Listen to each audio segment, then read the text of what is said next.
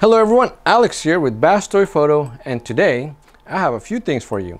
There's going to be I'm going to talk about a recap of the Alamo City Comic Con, which happened this past weekend. I want to show you some goodies that I picked up, not only at the Comic Con, but along the way. And there's also another announcement about another event coming up this weekend. So let's get to it. Okay, so we're going to start with Alamo City Comic Con. Man, there was so much cosplay, some very cool costumes. There was a guy or a girl, I don't know, I guess they were dressed up as what's the pink Sailor Moon, the pink character. I'm not sure, I can't think of, but anyway, they had the pink dress, but it had the mask from the Scream movie. It was pretty interesting, needless to say. What else? Who else was there?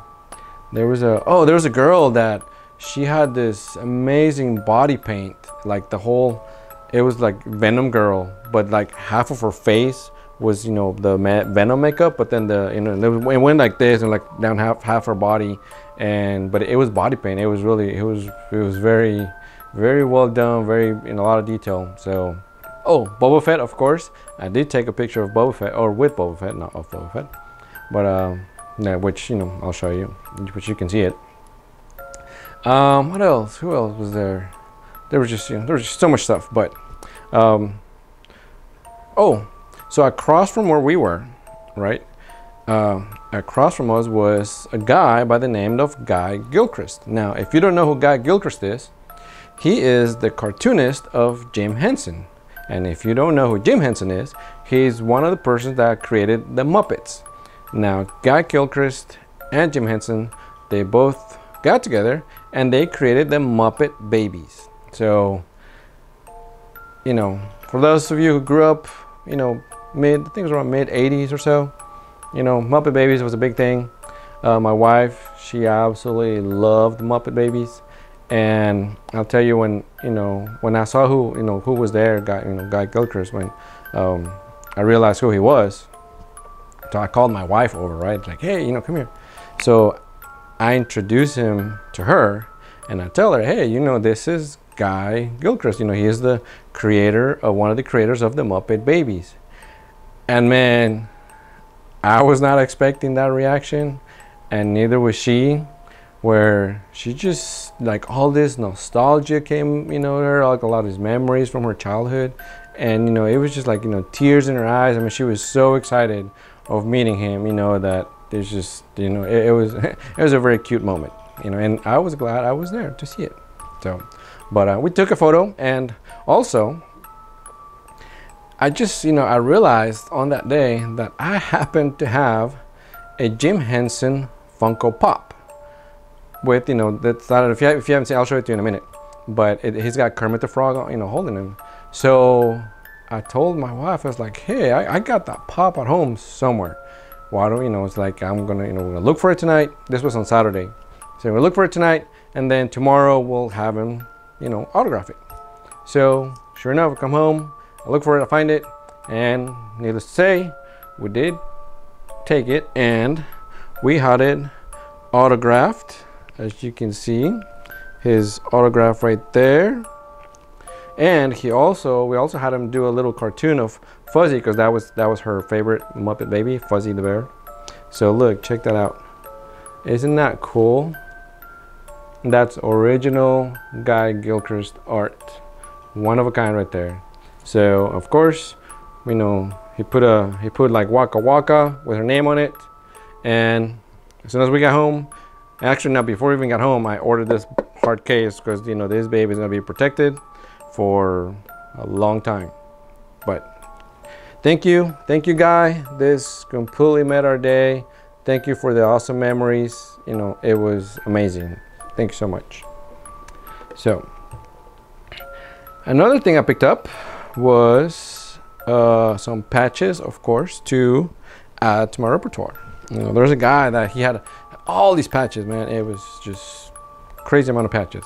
So this time I didn't go as crazy as I did in Mexico. I only picked up 5, but let me show you. So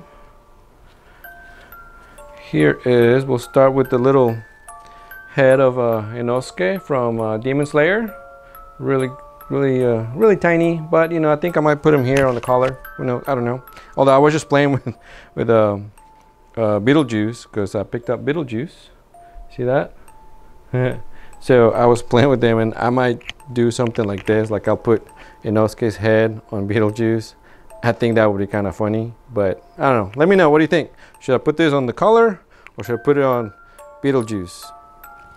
So anyway, for Halloween, and this is kind of goes with the little announcement going to be, but check it out. I got both old and new Pennywise. Pretty neat, huh? So this, I think I'm gonna put them over here somewhere. Then for Masters of Universe, Orko. I love this little wizard, little mage. I've always liked him. I just think it was, it was always funny. So Orko. And Flash. So Flash is simple. And I believe that's, oh no, that's almost everything.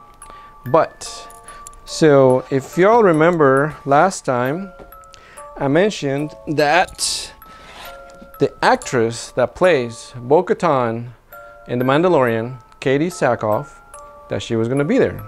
And I had her sign one of my acrylics.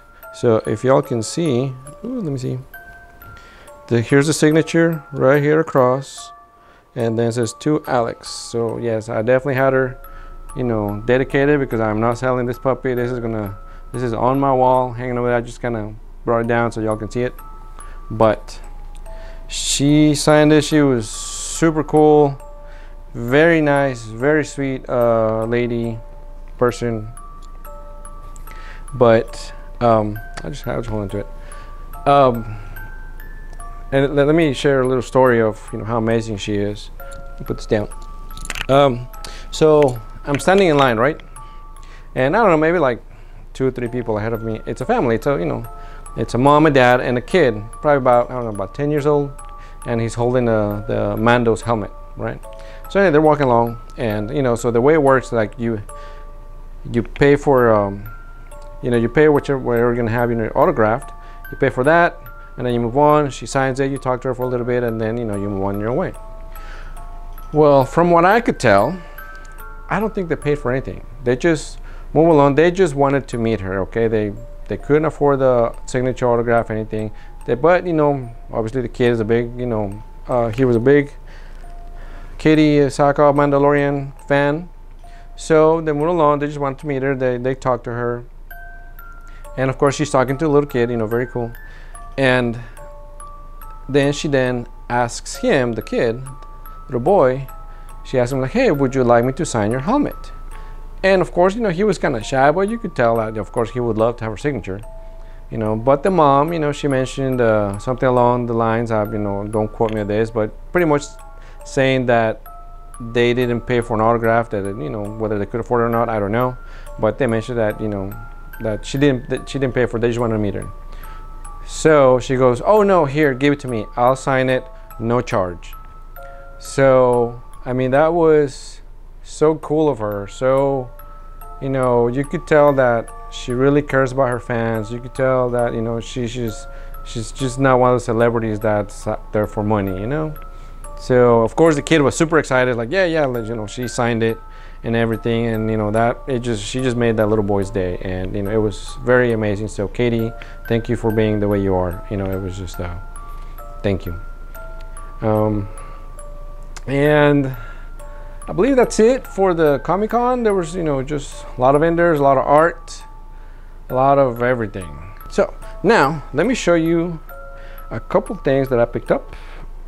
And if y'all are a fan of for those of you who don't know, my wife, she loves all the Dia de los Muertos things, the sugar skulls and that. And if y'all haven't seen the Barbies that are being put out, the newest one for this year just came out. I think it came out on the 9th or so, or the 8th or 9th, somewhere in there. Anyway, they're on the shelves now. They're still, I was at HEB yesterday, which is a grocery store here in Texas, for those of you outside of Texas. and they still had them, so I picked up the newest one. I got Barbie and Ken. So let me open it up so you can see it. It is, you know, when Mattel created this line of Barbies, man, they just hit the jackpot. See it? I hope the glare, maybe put over here, I'm not sure.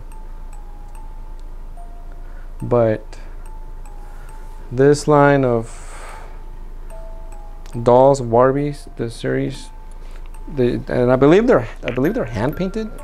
So, you know, of course I'm going to be doing something, you know, by November for Dia de los Muertos. So stay tuned for that. And I already have a couple ideas for it. One might be kind of funny. But here's Ken. I don't know. I guess during shipping, his head got moved. He's all crooked. It kind of looks like a zombie there. But you know, check it out. They did pretty good. Pretty cool job. Pretty good. So you know, and I think, and even the costumes are hand stitched, something like that. But very neat, very beautiful. Even the box, the artwork on the box, it's amazing. It's on all sides. You know, this is the front. Side, the back. It has little stories, both English and Spanish, which is, you know, pretty interesting.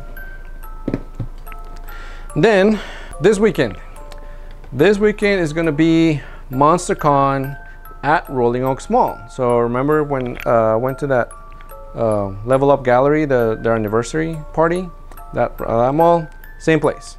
So, but this time, this is going to be big, pretty big event. They're expecting upwards of 5,000 or 6,000 people. So it's going to be all sorts of people dressed up as monsters, arts and crafts, toys, collectibles, you name it. So with that in mind, I want to show you something. I picked up this Pennywise from It, and he is totally freaky. So this is the one, because apparently there are several versions of this from NECA, and I thought it was the one that came with the balloon, but it didn't. So, which is okay. This one comes with a spear that you can drive through one of the heads. Kind of weird. But I did take a photo of this. I took a shot. Actually, I took a few photos, which, as you can see. But the one I'm making a print of is the close-up of the head, and that is going to be available on this weekend. I'm going to have some copies there, so y'all can come by, pick one up, or you know, they're available on my site now, so feel free to grab one. And I believe that is it. No, there's one more thing, and this is more a question for y'all, so let me know what you think. During the Comic-Con last weekend, there were a few people that came by and say hi, but they asked me some questions. There were some that actually did toy photography as well, so that was pretty neat to be able to, you know, meet other toy photographers. And one of them comes up to me, he's like, "Hey, you know, man, I really love your work." And he goes, "You know, I do this, but how do you make him look cool?" And I was like, okay, well, that's kind of a loaded question there. I mean, what do you mean, you know? So anyway, we got into a conversation about, you know, how I do my setup, what do I use, lighting, etc. So I'm thinking about making some videos, you know, some, you know, kind of behind the scenes, but more like explaining my process. Maybe show, you know, like say for example, the Pennywise photo that I took, how I shot it, sort of like behind the scenes thing, or you know what, you know, just how I come up with the idea for it.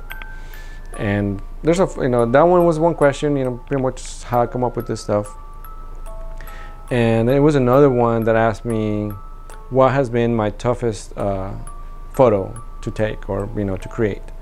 And you know, again, just talking about the process, we talked, and so in that one I talked about the John Wick image, which is like the Funko Pop, but in the poster that looks like, you know, like the movie poster. And on that one I could explain, you know, how I did it. if that's something that y'all are interested in, that you think would be fun, then let me know. You know, then if I get enough comments or enough people asking about it, then I can definitely make a video out of it. So anyway, that's it. Thank you for watching. Don't forget to subscribe, follow me on Instagram, and see you next time.